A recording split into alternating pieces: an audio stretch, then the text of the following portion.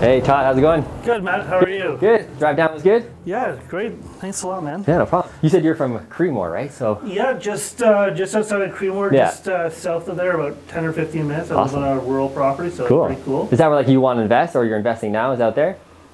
So I invest. I have my mom's from St. Thomas, Ontario, just Okay. south of London, and Yeah. my cousin's a realtor down there, so he got me an investment property there, and it's a Cool. semi-detached, two-bedroom, Yeah. unfinished basement, and I've Perfect. got. I'm on my second tenant there. I've owned it for 2 years. Nice. So far, so good. So far, so good. All right, so I got your sheets. I know a bit about like what you want, what you're trying to get, but tell me a bit about yourself. How many properties do you own? How many do you want to own, etc.? Well, I'm 39 years old. I own one rental property. Nice. I hope to own many rental properties. Awesome. I hope to pursue multiple strategies in the real estate investing sphere, like flips, buy and hold. Perfect. Maybe make it the move up to multifamily, to commercial. Great. So that's sort of my goals in the realm of real estate investing. And you want to focus around the Creemore area, Collingwood area, or? I have my sights set on Barrie. Barrie, okay. Like, I like the demographics. Yeah. It's growing. Much safer city in terms of economic growth. Yeah, Creemore is a little small. Yeah. Collingwood would be interesting if you're in sort of into the whole Airbnb Vacation, type yeah, thing. totally. I actually went on a date with a girl who Nice. Who does the Airbnb thing as sort of a super good place for that. Second source of income. So totally. I was impressed by the numbers, but the regulations around that get a bit. You can change it all anytime. Yeah, I agree. The risk level is a little high in that sort of sense. And For sure. You get the wrong people, you can just destroy your relationships with your neighbors. Totally, 100%. So I'm a little gun shy about that. I like Barrie, like I said, about the demographics. It's like I view it as like the gateway to the north. Totally. There's a lot of condo development underway downtown. Yeah. Some a little slower than others, but there's a lot. If you drive downtown, there's like sites for sale. There's holes in the ground. Totally, it's growing so fast. Yeah. So like, what's the number one thing that you want help with today? That to walk away with a good plan? Like, what do you need most help with? Well, I'd like to learn more about duplex investing, duplex conversions. It seems to be. I've done a few weeks worth of research on it. So watched a bunch of videos. Been on Bigger Pockets. Yeah, perfect. So I think it's a good place to start. Like I've read about a lot of like the big time real estate investors, like guys in the States, like Donald Brent, who's down in California. He's like the biggest apartment building guy in the U.S. He started building homes, doing conversions. Great place to start. A lot of guys got their start starting small. So okay, so like Barrie is good for duplex. Like I know their laws are fairly similar to Kitchener-Waterloo. I know a lot of people do them there. Do you know a little bit more about that? Like, are they pretty lax on duplex conversions, or? I know there's one area around Georgian College that is where they have the secondary suites are banned currently. Okay. But I've talked to a couple of realtors up there who like you specialize in investing. Yeah, exactly. And, one of the guys said that bylaw might be repealed in the future, so there could be an opportunity there. Right around the schools, because I know in the suburbs they have to let it happen. There's got to be zoning in the right areas for that, so I know it's possible for sure. And then, do you know like prices up there in terms of like, let's get on the board here, like average prices for the single family homes? Let's say and then we'll go from there. It's probably a little less expensive than here, but it's the market's pretty hot right now. For sure. So let's say in like the 600 to 700 range. For the single detached? Yeah. Like before we duplex it? Before we duplex, let's be like, I'm not 100% sure on the number, but if we use like the 500 number, I'm comfortable doing that. But I was gonna say, because 600 was like more than Kitchener. I was like, whoa, really? That'd be cool. So 500, because that's like exactly like Kitchener. And Barrie's very similar to Kitchener-Waterloo area in terms of like economic growth, and prices are pretty similar-ish. So that sounds good. Like it works here, so I know it's going to work there. And then, do you know what the duplex is worth when it's done? Like, have you seen some comps there? No, I have not, to be honest. Okay, so to find that out. So the first step for you, before we even go any further, would be the specialized realtor, like you said. Do you have anybody in mind that you've already spoke to, or like that you want to work with? I have a couple guys I'm talking to up there. Yeah. So figure them out first. I mean, I can give you the ideas of what we're doing here. I don't know if it's the same prices, but the same strategy will work 100%. I just want to nail down these prices. So we'll use Kitchener prices going forward, which I'm sure are very close to Barrie. But get the specialized realtor. you want to make sure that they obviously work with investors and that they're investors themselves. Yes. So I don't know if you already vetted them for that. A good general rule of thumb that I like to go by is your specialized realtor should have somewhere of 10 plus properties, ideally, just to make sure they're like full-blown legit, right? It's just going to help you more. Because if they have that many properties, they have done renovations, they got the contractors, they got the lawyers, they got the whole team. So they're just literally going to go, here you go, right? So that's nice for you. So just see if they check the mark for that. It's not a must to be like that, but it's ideal, right? So we get that checked off. Let's go back to the prices. So if you do the 500, for example, here, the duplexes, when we're done with them, average price is about 680, 690, but we'll just say 680. That's when it's done. So if we're buying it at 500 as a crappy single detached, looks like the 1970s, you know, just a single home. The renovations, if we do full blown up and down, we go a little crazy on our renos, you've probably seen, but we spend about 130,000 on the duplex conversion and the renovations. And that's doing the whole thing top to bottom. So essentially we're into the deal for 630, all in. It's worth 680, ideally, when we're done, right? So how much money is that? 70, 60, 50K in about 3 months. That's the timeline as well you should try and hit, is a 3-month renovation. So not bad, right? So if try and see with your realtor if this is true there. I'm sure it's pretty close. But if it is, that's essentially it. Like, it's very, very simple. And we can go into more detail on how we do this exactly, but it's pretty much that easy. So what do you think about this? Is this kind of the strategy you're leaning towards, or? Yeah, I'm attracted to the value increase in value in the time frame. Okay. So any questions specifically about this that you're not sure about yet, or you're confused about? Nope. Good. Do you know how to duplex convert? Like how to do the whole conversion process? Are you aware of that? Are we talking like building permits? Yeah, like going through the whole process. You bought the property today. Now what do? Do you know what to do each step by step? The one area I don't know is how to, like, where I would get stuck is how to choose, sort of organize the layout of the basement apartment. Okay. I don't like. I remember in your video you said it should be like the basement floor plate should match the main floor plate. So roughly, if it's main floor is 1,000 square feet, your basement should be around the same. Should be theoretically, yeah. If the house is a bungalow, it's the same square footage up and down kind of thing. I guess layout wise, real high level, what you're trying to shoot for is 3 bedrooms up and 2 bedrooms down. That seems to be the gold standard. So I have a couple duplexes that are 3 up, 1 down, etc. But the 2s down are really the best.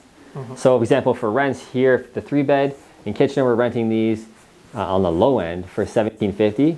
Kind of rents are going up really quickly. This could be $1,800, but to be conservative always. The 2 bedrooms are renting for $1,650. So that's kind of where we're shooting for in terms of rents. And this is plus hydro as well. So we always want to split the hydro meters. I don't know if you're aware of that or know how to do that, but in Kitchener it's very easy. But you really want to pass the hydro on to the tenants. Yeah, absolutely. For obvious reasons. Yeah. That's what I do with my current tenant. 100%.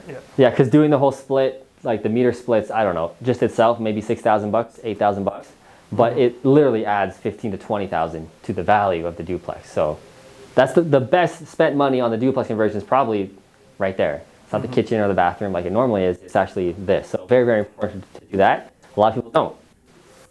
But that's it for that. And then any other questions more specifically on layout, or like what do you have? So, let's say we take just a basement there. Yeah. Like you've got your separate entrance, like you said in your other videos. You want to choose a house that has a separate entrance already. Yeah. So you will go downstairs. You have like a bit of your furnace and so on and so forth. Like, how do you choose like where to put the kitchen? Yeah. Is that sort of like you walk in there, that's obvious to you? It's obvious when I see the property because it depends property per property, right? So it kind of depends. Let's just draw a basement here. So do this on the fly here. Go down the stairs. Okay, so I'm trying to think of like a normal layout.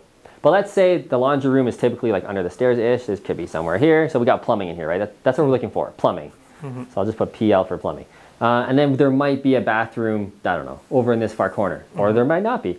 but you want to have well, you need a bathroom, but ideally there's always one down there anyway, typically, right? So let's say we got plumbing over here, and then we got a window here. So the first thing I do when I walk down the basement is I look for windows. How many windows are in the house already? Because I want to reuse the windows, like not necessarily the size, but if it's already cut, that means I got to do less cutting. Yeah. Because if you cut a brand new window, then you might have to, but you're spending more money, right?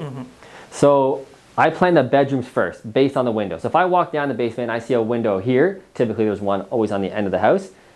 In my mind, I'm going to put a bedroom here, right? Because I want to utilize that window. I might have to make it bigger, like I said, but if it's already there, it's going to be less expensive. So I got the bedroom number 1 figured out. Second thing is bedroom number 2. So let's say I got a window here outside of the laundry room. Let's say there's a window here in the laundry room. I'm going to put another bedroom maybe here. And then from there, I decide where does the bathroom go and how far is the plumbing. So in this case, there's plumbing already here and there's plumbing already here. So next up is kitchen. So I got a bathroom here. I'm going to redo this bathroom. Plumbing's already there. I'm going to save some money. Next up is kitchen. So I'm going to put the kitchen probably, there'll be a door here, right, to go into the bedroom. So I might put the kitchen here and I'll wrap it around. Hey, I got a window there. That kind of lucked out. I'll put the sink here under the window, right? So you basically, what you're trying to do is not have your kitchen way over here. Like, let's say there wasn't plumbing here and the plumbing's all over here. You want to avoid trenching the concrete to put a kitchen here because that's going to be really expensive to trench that up. So that's what you're looking for. Where are the windows? Where can I put the bedrooms? And then where's the plumbing? Can I keep it as close as possible? If not, well then too bad, right? Sometimes you have to do this. I've done this multiple times where it just didn't work out. The plumbing's like way over here, but I needed the kitchen way over here and I had to trench, is what it is, right? But you're trying to avoid that if possible. So it's kind of case-by-case basis of what's the layout gonna be. But the first thing I look for is where are the bedrooms and the windows? Where can I tuck those in? And then second is where's the plumbing? Where can I put the kitchen based on the plumbing? For me, I wouldn't sacrifice putting the kitchen near the plumbing, even if it was like in a stupid spot because it's close. I'd rather have the best layout possible and I'll pay for the trenching if I have to get the kitchen to where I need it to be. But I'm trying to be thinking about it as much as possible. Can I keep it close to the plumbing or not? I feel like I'm rambling a lot on this on the layout, but it's very, very important to try and keep the plumbing as close as you can. Well, no, I kind of feel like it's important to get a good layout. Otherwise, it's not really a rentable. Totally. Yeah. So I mean, suite, yeah, layout's very important. So, like this would be living room, kitchen, right? So we got living room here, kitchen. So I always like to keep these open to each other. So the kitchen, living room always have to be essentially the same room, right? And open concept. That's a must as well. So you don't want to have like a kitchen in a room and you walk out into a doorway. Like we don't want that. We want it to be open concept in a sense nowadays. And most basements allow for that, especially if you're buying a bungalow. This will almost always work. But the bedrooms is what I'm saying. You want to like kind of tuck away in the corner, pretty much always in the corner of the house with a window. So that's kind of the rules of thumbs. There's like 3 rules of thumbs there. But again, it might totally not work out that way, and you got to do what you got to do. You got to do the plumbing where you got to do it, right? But I'm trying to be thinking about it. So like you walk into a bungalow. You walk it down into the basement. It's 1,000 square feet. You know I can put 2 bedrooms in for sure. For sure, yeah. You walk into a basement at 600 square feet. It's getting tight. Maybe a 1 bedroom, which is fine. Like the 3 and a 1's still great. It just means instead of paying $500, we might pay $470 for that smaller house, right? The 3 and a 2's in your area and here for sure is going to be the 500 mark plus 100%. So I'd rather do the 3 and a 2 and pay more. That's fine. The 3 and a 2 is always better because you can get higher rents. And then the other benefit to a 2 bedroom instead of a 1 is that with a 2, you're going to get a family. Probably going to be mom and dad and then 1 young kid. So probably like a young millennial family with 1 kid. Those are always my tenants in the basement, always. The upstairs with the 3 beds is usually a more mature family. Maybe their age is 35 to 45. They got 2 kids, 3 kids. They're upstairs, right? So we always want families living in these, which like that's what I want. Some people watching might be like, no, I only want to do single people or whatever, right? For me, I always want families living in my properties because they stay longer, they treat the house better, they're putting their roots down, they got mom, dad, the kids, dog, cat. That's what I want. Because that means they're going to stay for like 5 years minimum. So you want pets? Your pets are okay? Yeah, always, yeah. So I'm using waterproof flooring and like indestructible flooring in case, there's whatever. But yeah, I want the dog and the cat. I want the families, which sounds weird, but again, we're making these houses look amazing. Like, we're attracting a very high quality tenant. a good, people who are going to treat the home really well. So they're not going to mess around and as much. I mean, anything's possible, anything's possible, but really never yet have I had a tenant trash a house ever. Yeah. So because we renovate them to such a high value, we're not getting the weirdos, right? So some people will be like, oh, I wouldn't do that. I'll just rent it out. But that's when you get the problems, when you just rent it out for $1,300 and the house looks like shit, right? So, and going back to the 1-bedroom, that's when you'll probably attract a young couple with no kids. So they're more likely to leave in a year or two, which is also fine. Because when they leave, you can raise the rents, you can do what you want, but that's kind of the difference between those two tenants. Can we backtrack for a second? Sure. So like so there's two ways of doing this strategy. One is to do it as like a BRRRR. Yeah. And the second way is like sometimes you sell them, or do your clients sell them after they do the renovations? Sometimes, yeah. So some of the clients sell them. Right now with these numbers, it would be kind of hard to make a profit. Because if you're in for $630, we also have to include land transfer tax, lawyer fees twice, financing costs, realtor fees, those expensive realtors. So we got to include those. So if you're in for $630 plus all those fees I just mentioned, you're probably, honestly, when it's all said and done, probably into $665, $670. And then we're going to sell for $680. Does it make sense to flip it? No. So it hardly ever makes sense. And nowadays, right now, to flip a duplex almost never works out. Probably the same in Barrie as well. So these are really meant for BRRRRs and rentals. Okay. Yeah. So you could flip it. Like if we get this deal off market for whatever reason, and we paid $450, and then we do the same thing, and now it's worth $680, 100%, you could flip that and make money. Yeah. But MLS-wise, never going to happen. Not here. Yeah. And like when you're doing the BRRRR, you're taking how much would you be able to take out for your next deal after 3 months? Like just a $50K? So theoretically, you have the $50K, right? So that's what you're getting back. So the way it works with my clients and partners, just real easy math. To do the whole project, to buy that $500,000 duplex, we have 100K, 20% down, right? That's 100K, and then 130K to do the rental, right? So they're usually in for about $250K with renovations and closing costs and all that stuff. So we're usually into the deal for $250, all cash, whatever. And then when we do the refi, they're usually only in it for about $100. It's hard to explain the BRRRR here, because this is way better for a mortgage broker, but it works out usually where you're only into the deal for $100K. And those are deals here in Kitchener-Waterloo. And by the way, for those watching, that's a smoking deal. You're into the deal for $100K, yes, I know, but it's still, that doesn't get better than that. That's a grand slam for Kitchener-Waterloo. Yeah. For Barrie, you might be in it for $75K, let's say, maybe a little lower. But we're not seeing the days anymore of getting all your money back on a refi plus more. That doesn't happen in Kitchener-Waterloo, and in 2020, probably nowhere in southwestern Ontario. Just doesn't happen. So that's as good as it gets right now, which is fine. Like that's a great deal. So you're in for $250. 3 months later, you get $150,000 back. You're into the deal for $100. Do it again. That's kind of how it works. Any questions on that? No, that's amazing. That's $100K in your pocket. Yeah. Whether you want to buy a house or. That's the thing. Like if we buy like a single family home, which we could do at any time, like a semi-detached rental, my favorite basic single family rental properties, you're in it for $100 for that. So you're going to buy a semi-detached, renovations, probably about $30K. You're in for $100, and you're going to hold it now, right, for 5 years, let's say. With the duplex, we got a way better quality property, higher cash flow. We force appreciation, and we're still in for the same $100. So if you have the money, like the $250 liquid or on a credit line or whatever, to do the duplex conversion, right? Always go for that option if you can, because it's better than just the single family rental, right? So, pros and cons to each. Yeah. Well, it's getting as much money out as you can, so you can get that next down payment. Do the next one, right? Exactly. Yeah. It's that magic down payment that's important. Yeah, 100%. What's next? What else do you need? Can we talk about the financing a little bit more? Yeah. So like, you're saying your clients need to play in the Kitchener-Waterloo market, they need $250K liquid to play. So for sure. Like, where do they get that money? Like cold hard cash, the whole bit, or? Unlikely, but some of them do. Most of the time it's a HELOC. So they're pulling, maybe they have $100K in savings, just liquid cash. They're going to borrow the other $150K to do the renovation, the conversion, blah, blah, blah. When they do the refi, they pay off the HELOC back again, and they're out for the $100K, right?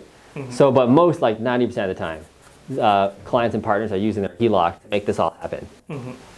So whatever way you get the money, could be private money as well. I a lot of my clients are tapped out now. They've used all their HELOC, they've used all their cash, so they're going to use private money, and they're getting money offered to them at 12%. Very expensive, but if the deal is going to make it happen, then you got to do what you got to do, right? The next type you can do, which is what I do, which is like the partnership route, right? So where you're the expert, I'm the expert. I find the deal, I got the systems, I got the contractors, I got the realtor, I'm going to run the whole show. And then my partner is the money person. So they bring all the 250. And they get the mortgage in their name as well. So we talk about partnership soon. I know you had a question about that on the forum, right? How to get partners. So those are basically the four, really, popular ways to do this. So always start off with your cash or your HELOC, right? Do as many as you can on your own before you start using these guys, the private money and the partnership. So, like I have my rental property in St. Thomas. Yeah. I roughly paid $340 for it. My mortgage is now about $245. Yeah. So I'm almost at the sort of 100K of equity. For sure, yeah. Perfect. Refi that. when I go like onto like the CIBC website and say HELOC, for sure, type that in, they're like, oh, you can have 40K. Yeah, because 80% of the exactly. So it's not enough to sort of close the gap and do it all. Yeah, close the gap at all. But it's still quite a bit of money. But. For sure, yeah. So use it, right? Like get the HELOC and just have it ready in case something comes up, or if you want to do something else with it. But just have it there. But I can sense you're probably needing to do the partnership route, which is what we all do. We all have to go here at one point or another. So you're probably ready for this now, where you need more money, more partners to qualify for mortgages. Is that kind of where you feel you need to go, or? Well, no, I could be the money partner. Okay, cool. I like that. I don't personally have a T4 income. I have a pretty good T1 income right now. Yeah. So perfect. Yeah. I don't think I could walk to CIBC and go get a mortgage. Yeah. But none of us can. We're past that. I could go to through a mortgage broker and get a normal mortgage. Cool. Yeah. So how many properties do you think you can buy on your own with what you have now? If you want to go that route and buy as many as you can, how many do you think? Because you have one property now, right? One rental. Yeah. So I could probably. Like if we were just normal buy and hold, I could probably do 2 more. 2 more? Is that the way you want to go, or? Well, no, I'm attracted to the more short-term scenarios. Flips and stuff? Yeah. Okay. So if the thing that attracts me to the duplex is that sort of 3-month turnaround. Cosmetic for the most part. Yeah. Renovations, and for sure you can pull the money out and move on to the next thing, or put it in your pocket, whatever. Exactly. Okay, so there's that option. Where do you want to go with this? Let's ask that. Like, what's the 5-year goal for Todd? What's the best Todd life ever? How much money are you making a month? What does life look like? Let's go back to the basics. Oh, how much money am I making a month? Yeah. Oh, that's an interesting question. Let's make it think. It always is. I feel comfortable around sort of $15,000 to $20,000 a month. Okay, let's go 20. 20K a month. And then what does your lifestyle look like? Are you still working? Because what's your work now? Like what do you do for work now? I was in commercial real estate. Okay, yeah. I worked for a retirement home developer. Okay, nice. So I like to be more into like a full-time investor. Okay, that's my goal. Perfect. Full-time investor, making 20K a month. Love it. And then what strategy really do you gravitate to? Is it the flips? Is it the buy and holds? What's really? To be honest, man, I think in the short term, it's the flips. Okay. But I recognize at the same time you got to be accumulating some of those buy and hold properties as well. For sure. I like to move sort of up in terms of asset class. Yes. Faster. For sure. And sort of the guy who does single family homes and tries to get like 40. 100%. Yeah. Agreed. Okay. So if you've seen a couple of my videos, you probably know where I'm going with this. But how do you feel about like private lending? How do you feel about that? Like you just being a lender and living off the money. I could do a bit of that, yeah. Everybody can. That's why I asked it. Yeah. Okay. Do you know how much money you need to get this every month? I have no idea. How much cash do you need? Probably $1 million or a couple million. So you need $2 million. Yeah. So you can lend that out all day long to people like me, to flippers, all day long to have flippers at 12%, right? So $2 million cash at 12% is $20,000 a month. Very, very realistic goal. If you don't mind sharing, like how much equity or like net worth you have now, if you had all your assets, your home, your rental. Actually, I do mind not okay, sharing yeah, we won't share that. that. We'll do it off, we'll do it privately. Yeah. Because the reason I ask is a lot of people have more than they think they have, right? So if you have like an $800,000 net worth, let's say you just said, I want to sell everything. I want to sell my property, I want to sell my single family home and rent or whatever. If I sold all my stuff, you know, I'd have $800,000 or whatever, right? 800,000 at 12% is 8,000 a month, which is more than most people make working all day, right? So it's just very interesting how powerful this can be, how private lending can be. And with this strategy, we're not flipping, we're not risking, we don't have tenants, no toilets, nothing. And right? you're securing it against the property. 100%, yeah. So it's super safe as a private lender in Canada, especially in this area in Ontario. So I just want to throw that out there because every time I do this little example, usually people are like, holy shit, right? Like that's mind-opening, right? Because nobody really thinks about that. And for me personally, I just found out about private lending like a year and a half ago for myself. And I've been doing it for like 11 years now, hustling, getting all the properties, which is necessary. But I found out about this lifestyle and it just opened a whole new world for me. I was like, really? Like, it's crazy. If only you could find someone to lend you $2 million and you give them 6%. Yeah, exactly. Hey man, I do that a little bit now. Okay, so that is a strategy as well. Yeah. So yeah, that's a great strategy. But yeah, so 20K is very doable. Like 2 million is also very doable. And how we get that is the buy and hold. So that's why I'm kind of going full circle here. The number one strategy to make money and get actually really wealthy is the buy and hold. Because you need to buy, to get to this goal of 2 million net worth, realistically, you're probably going to need about 15 to 20 properties. And in about 5 years, 7 years of having these, you'll get to here easily. And then you're ready to live the life, man. The best Todd life ever. So it's what I'm trying to get at is that it's not that hard or that long to make this happen. But step one is for you and what we just kind of discussed, you need to do more of these, the buy and holds, right? So if you have the ability to buy 2 more, I think you probably should. Why not? If you have the money and the resources to get 2 more, whether they're single families or the duplex conversions, maybe you can only do 1 duplex conversion more on your own because they're more expensive and stuff. That's fine. I think you should do that because then you're building, which is step 2 in the whole thing, is your resume. Because, well, why we do this, why we care about this is step 3, you need to get partners to give you money and qualify for mortgages because you do need more buy and hold to make this happen.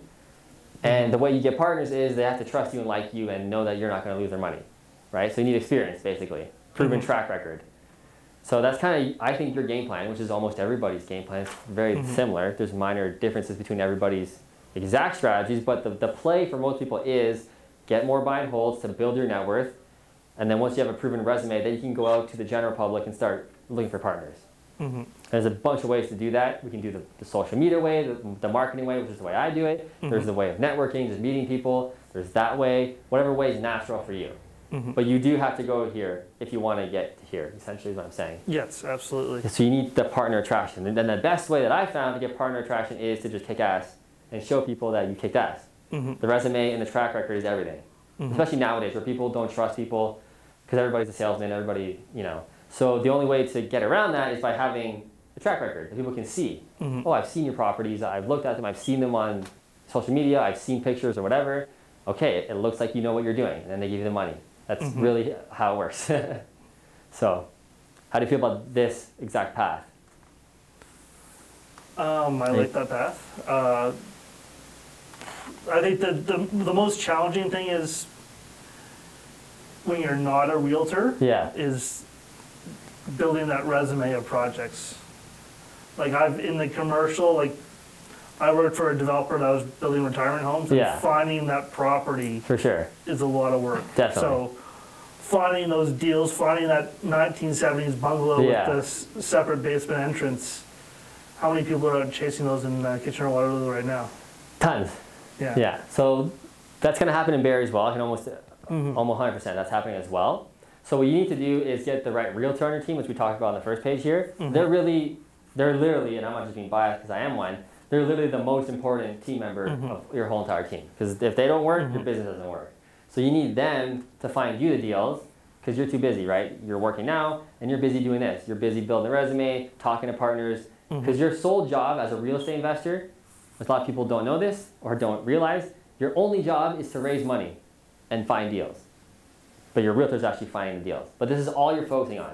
If you find yourself spending 80% of your time looking at deals on the MLS, going to properties, dealing with tenant phone calls, scheduling your contractors, etc., doing all the stuff of the business, you're doing the wrong shit.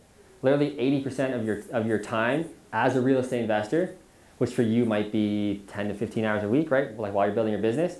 So, 8 to 10 of those hours per week need to be spent solely on getting more of this so that you can buy this. That's it.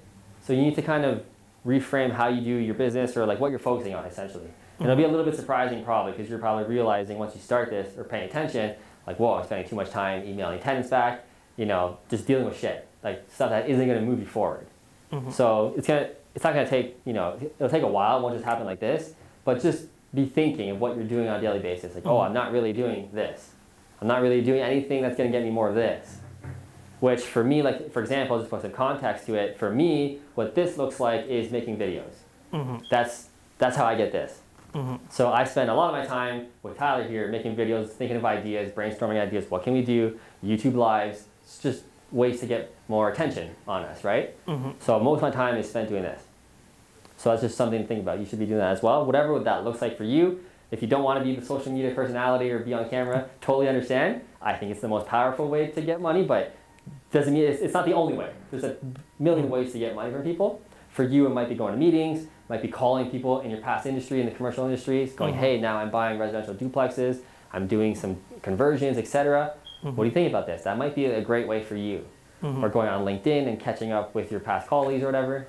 So what, like Matt, what if you don't, like I'm not a renovator. I know your background from your videos is in carpentry. Like I don't have, like I'm not, like I can't walk in, okay, this bathroom is going to cost me like $5,000 or for sure. $10,000 or whatever. It's like, I don't have that expertise. So how do I sell myself as the investor to other money partners? So you have the team that does know that stuff. So you have the contractors. So all going back to the resume is just trust and authority. But basically your team members are the experts, right? We're hooking up with an expert realtor. We're hooking up with good contractors. So after this today, you should be going back to Barrie and Creemore area or whatever and just looking for contractors that you can trust. Hey, I'm going to be doing a lot of projects in the Barrie area. I'm going to be giving you, some regular work. Do you want to be a part of my team? And there's we can talk about that for like a whole hour on how to find a good contractor. Essentially, to make it real quick, looking for somebody who's trustworthy and always trust your gut, number one. Because I said the realtor is the most important member on your team. The contractor is the one who's the most likely to screw you over. They're the one who's going to cost you the most money. It's not going to be your realtor, your mortgage broker, your lawyer. The contractor is going to be the one who fucks you around. So we want to make sure that they're good. And every single time I've ever gotten screwed by a contractor, I knew it ahead of time. I didn't trust my gut. So trust your gut when you meet contractors. That's the best thing I can say for that. And then also ask for referrals from other investors in your area. That's always the best way. If you have other investors that you can kind of talk to in the Barrie area, just ask them like, hey, what contractors do you use? Have you used them before? They're going to say, yeah, these guys are great. Like, okay, go to them. Get them to be on your team. So we always want to, going back to this, leverage our team. So when we're talking to potential partners, they might be like, hey, how long have you been in the business? You might say 1 or 2 years or whatever, or I don't know how to do, well, you're telling yourself. I don't know how to do renovations on bathrooms. I don't know the cost. Don't say that out loud. But we'll just be like, you know what? I got the contractor on my team. They're amazing. They've worked for me and a bunch of other investors. They know exactly how much it's going to cost. When we go see a property, you can bring them in and you can tell the partner, they'll tell me how much it's going to cost. We'll get a budget laid out, and then I'll come back to you with all the numbers and stuff. So that could be a way like for you to kind of get around that question of, oh, like you don't have any experience doing this, you only have one property, which will happen. This is why I'm pointing it out. People will say like, why should I invest with you? You only have one property. Yeah, but I have the team. I've spent the whole year building the team. I got the realtor, I got everybody in place. I've spoken to other real estate investors, like I got it on lockdown. Oh, okay, and then they're gonna trust you way more, right?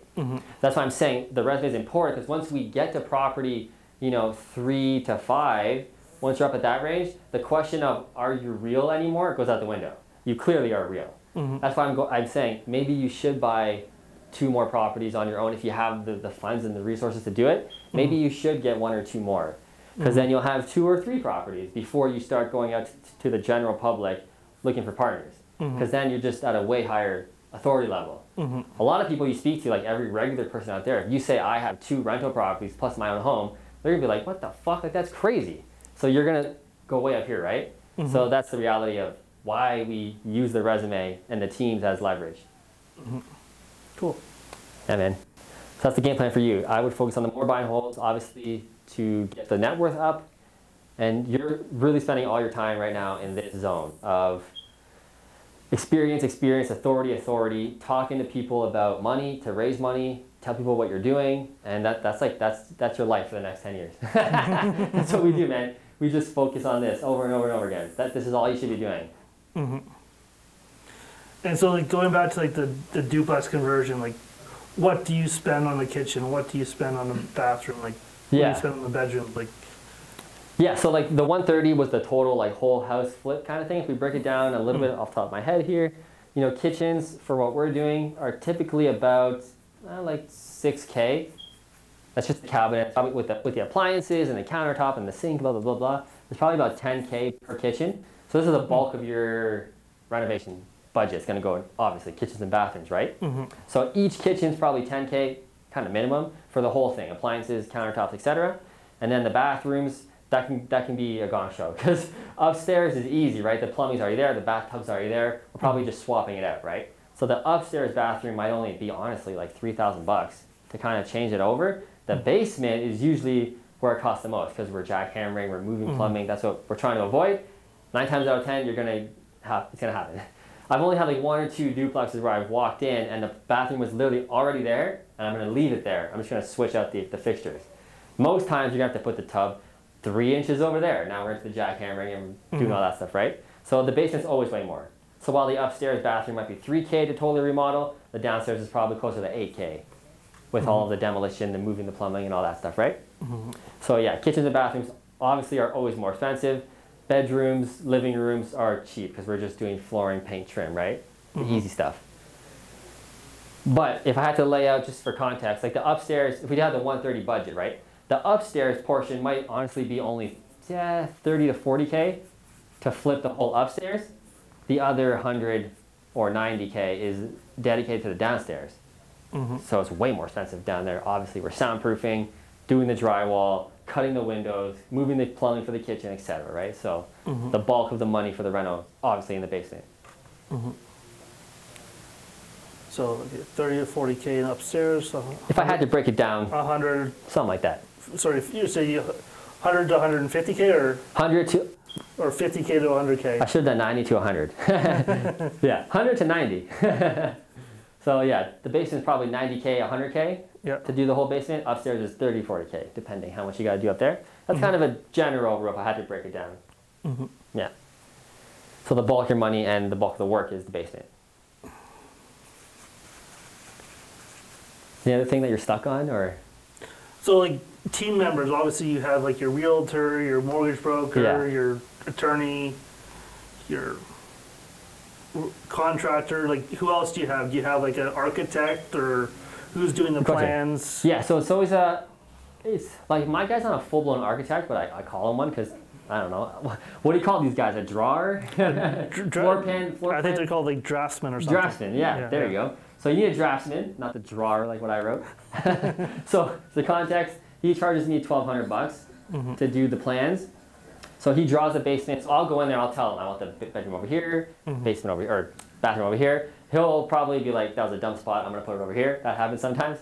They're smarter, basically. They'll figure out the plan with you on what's best, and then they're gonna draw it and submit the permit on your behalf. So that's what my guy does for me. So it's about $1,200. I think that's what it cost me.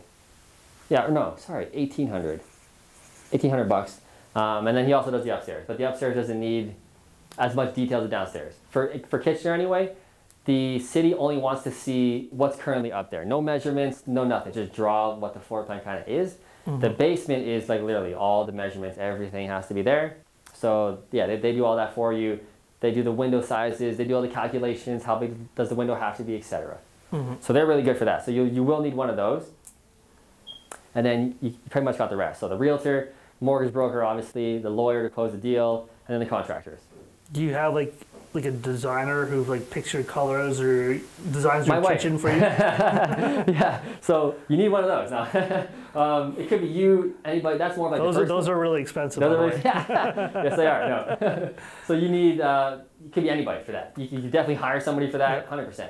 Like we even do that for our clients here in Kitchener, right? Like we'll manage the whole renovation for them for a fee. So in a sense, like I guess we are that as well. So like when you walk in, you figure out where the dishwasher's going here, the fridge is going here. Like that's sort of based on your experience. Like you can sort of pick. Okay, I'm gonna put the dishwasher in the middle of the kitchen cabinets here. Yeah. Then the fridge that's in the corner. Exactly. Like the more you do this, it'll just come easy. Like we've done, I don't know, about 70 renovations now in total with our properties and clients' properties. So like this is easy. So for us, like when I walk into a property, when I'm checking it out for a client or partner, I can literally tell within 10 minutes the whole floor plan, and I've already done my inspection on top of that in the 10 minutes.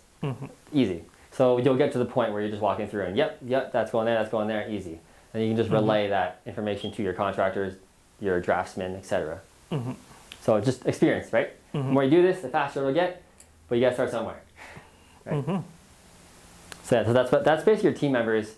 But again, lean on other investors for you. Like I'd really lean on finding other investors in Barrie and asking who are they using, what draftsmen, what contractors, and just use their experience, use their leverage, use their mistakes. Because maybe they hired a bunch of shit contractors like I did, right? Now they got a good few of them, right? So use theirs. Oh, that's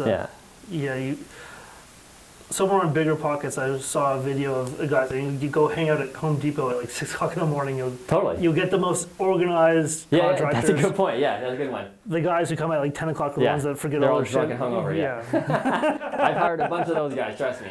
Literally, druggies. We won't get into that. But yeah, the worst. So I've done all that. Yeah, that's a great point. Go at 6 in the morning, find the good ones. Yeah, that was kind of extreme, but... we won't do that. We'll just ask other people who they're using and we'll just take them. So do some of your clients like buy the conversion like as their like primary residence, like with 5% down, then do the conversion? That's a way better question for your mortgage broker, and depending on your personal situation. I'm not going to say that on video, but people do it. Okay, so yeah, wink, wink. Yes, you can. You got to move in though, okay? No. Yeah, you do. Yeah, so yeah, you do that.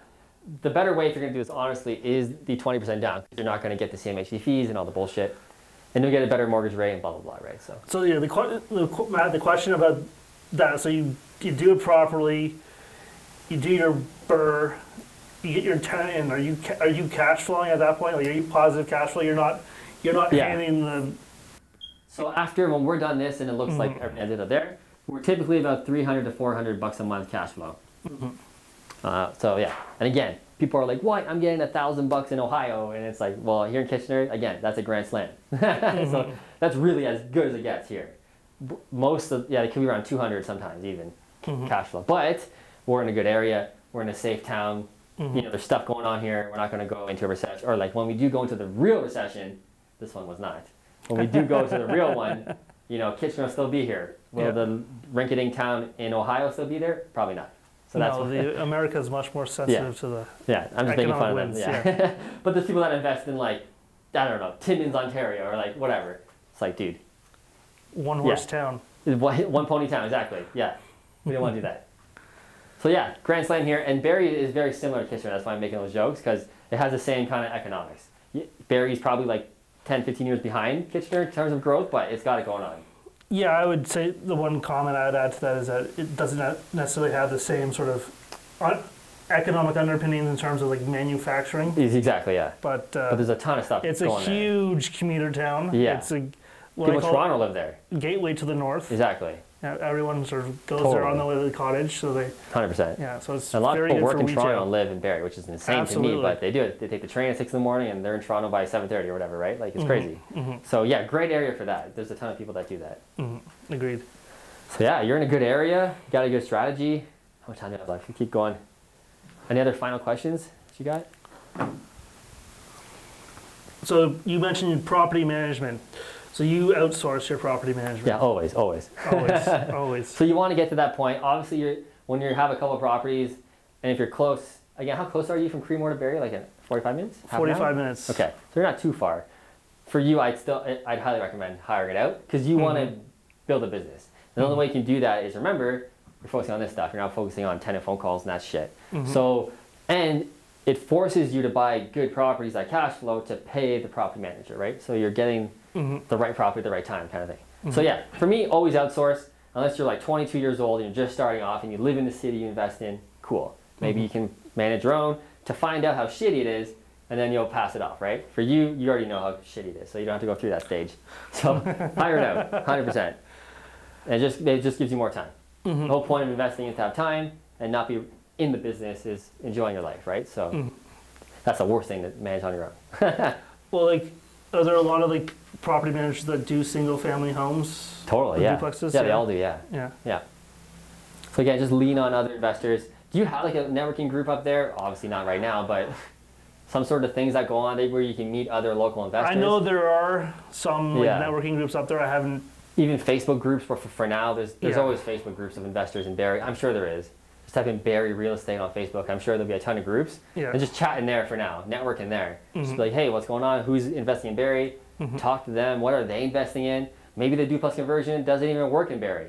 I'm pretty sure it does, but you know what I'm saying? Like maybe there's something better that works in Barrie. Maybe vacation rentals, I don't know, right? But oh yeah, I did have a question. So like the type of, like the age of the property, you were talking like 1960s onwards? Yeah, for here, like in here in Kitchener, like 80% of Kitchener-Waterloo was built in the 70s, 60s, 70s. So those are perfect because they built so many bungalows in that era. So, and they're good because they're ugly and outdated, so they work great. I don't know how old is Barrie. Like, what's the average? Is it kind of that age, or is it the 80s, 90s? It's got an old downtown. And it's got a lot of the suburbs, I would say, are from like, let's say the 80s onwards. Exactly. So about 10, 20 years behind. So yeah, so that's great. So you're getting better quality homes, but they're probably still outdated like crazy, right? There might not be too many with the separate entrances for the basement. So that's the thing. Check for those out. We always want to avoid like adding a separate entrance because that just costs an insane amount of money. What was it, like a $10,000? Probably $10,000, yeah, to dig a stairwell down. And, like, we just don't want to get into that because you need reinforcing and engineer. It's just a gong show. Trust me, I've been through a couple of those. So try and find ones that already have it. Typically they're a bungalow or a side split, back split. Are there a lot of those properties in Barrie? Yeah, there's lots of side hills. Split, back split. So yeah, yeah. So the back splits are like an 80s, 90s era kind of build. So those work also super well, even better than the bungalows, honestly, because you have some bedrooms above grade with the back splits, side splits for the basement. So that's fantastic. So maybe that's the strategy for Barrie is the bungalow or the side splits, right? Who knows? So you got to talk to the realtor in your area, kind of figure out like what are other people doing, talk to other investors, what are you guys doing, and then you'll know what to do in Barrie, right? So like in Kitchener-Waterloo, just sort of on your experience, like how many deals do you do, or do you come through you for like you and your clients like per year? For duplex conversions? Yeah. We're probably about 25 a year of just duplex conversions. And then we usually manage like at least half of those for them, plus the ones that we're buying for us. Right. Which is about, well, they're getting a little harder now, but normally we're doing about 10 to 12 of our own duplex conversions a year with partners. Right. Plus our flips and everything else we're doing. But yeah, about that. So they're out there. There's a ton of them. But right now it's becoming a gong show. So like, are you like the only guy getting like sort of duplex conversion properties? I thought I was for a long time, but there's a lot more people doing it now. Probably because of, honestly, me doing YouTube videos. Everybody's like, yo, let's go to Kitchener and do. That has happened 100%. Yeah. So, and yeah, the market's so hot right now. Right now, we're at the end of August. The market's on fire, which is typical for summer because there's less inventory on the market and a lot more buyers looking. So I'm kind of excited for September, October, because then sellers will start selling again. The buyer amount won't really change, but there'll be way more listings on the market, so there'll be less people fighting over the same stuff. So prices theoretically should soften a little bit, or just give us the chance to actually get something. Because like I said, we're buying ours between 500 to 550. Right now, honestly, for Kitchener, we're closer to the 550 mark for duplex conversions. So we can't literally pay any more than 550. But the young home buyer who wants to get their first house, they're gonna throw an offer of 580 because they just want it. It's like, dude, you literally overpaid like 30,000. But we can't play that game anymore, right? Yeah. Which sucks because then they close for 580. Then the next door neighbor goes, he sold for 580. I'm selling for 580. And then the next neighbor sells for 600, and up and up and up it goes, right? That's kind of how the crap happens. So it's happening right now in Kitchener. I don't know what it's like in Barrie, but duplex conversions are getting a lot tougher. Still possible, but just harder. So are you like thinking of changing strategies, or like what's your kind of, yeah. So we're still doing these as much as we can. So what we do is like these bungalows and side splits, whatever, they come up 7 a week. Like almost every day we'll find one, and we're putting offers on every single one. I like them. I like them. I like them. I like them. We lose every time, and then maybe we get one where they accept our offer. Then the next client comes in. We see them. We offer. We lose, and then maybe we get one. So that's the strategy we're doing, and you'll probably have to do the exact same for you. Is you're not going to win every single deal. You need to go in realizing you're not going to win, but you're literally putting your max offer, all cash, firm, no conditions, on every single one that makes sense.